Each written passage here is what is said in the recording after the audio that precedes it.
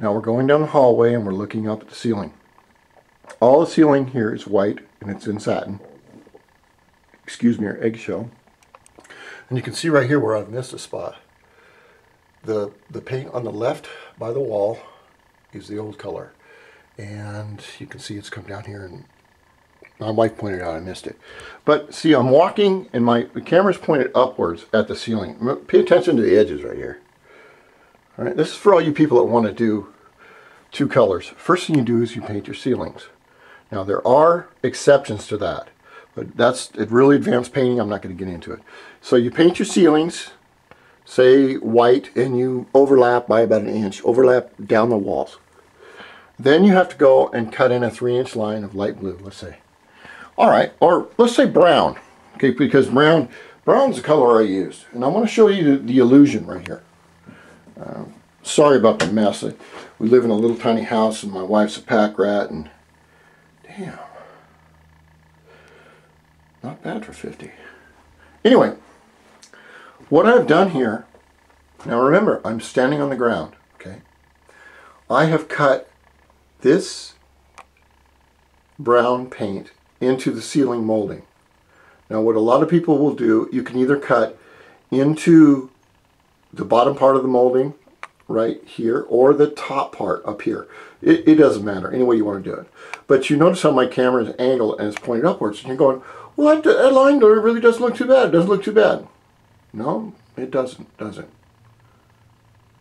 We're talking about just the line as it cuts into the ceiling. Say I was going to paint the room brown. Now let me show you another view of it. If I was 8 feet tall, and we looked at this again, now suppose this is our benchmark right here. We need to get it perfectly along here. Absolutely German, Austrian spy perfect. Okay, do you see the problem? All right, now this camera is pointed directly perpendicular, horizontal to my cut-in line, which is right here, to this cut-in line. Now you notice it looks like shit up here because I missed a few places right here. All right, but you don't notice that from the floor. You can get away with that illusion from the floor because no one is 8 feet tall except maybe Chuck Norris. And he would see this, but then the paint would automatically fix itself because everything's scared of Chuck Norris. So, from the ground it looks fine. If you look straight on, you can see, if I was 8.5 feet tall, that the line is not straight. The point is, you can get away with this illusion. This part of the illusion. Okay, now I'm going to show you the illusion, the other part of the illusion that you cannot get away with as a painter. Now over here, I've cut another line. All right. Now, this is from ground level. Okay. And we can see the lines. Now, I did not try to get the line close to the molding right there. But what I did right here was I got the line over the molding. Okay. That means the paint I put on the wall was vertical. The overlap right there is horizontal.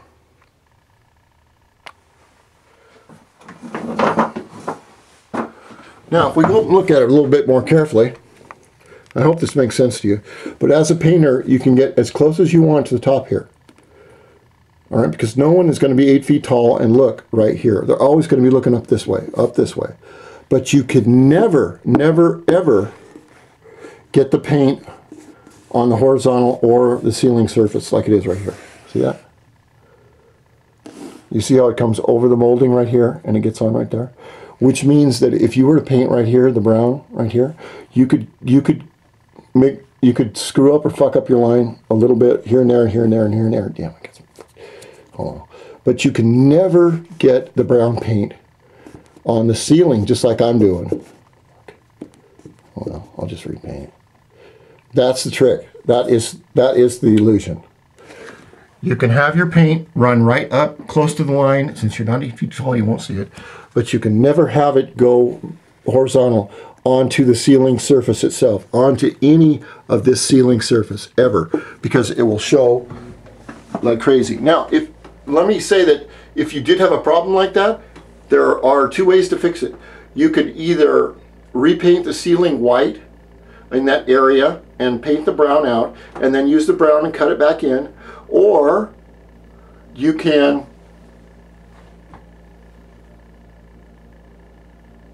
do it the other way. You can recut the brown in. But that's the illusion. And the story of this lesson is that you can put all the paint you want on the wall up to the vertical, but you cannot go past vertical. If you put any paint on the ceiling or horizontal, you cannot do that at all, okay, or it shows. And that is the lesson of the day.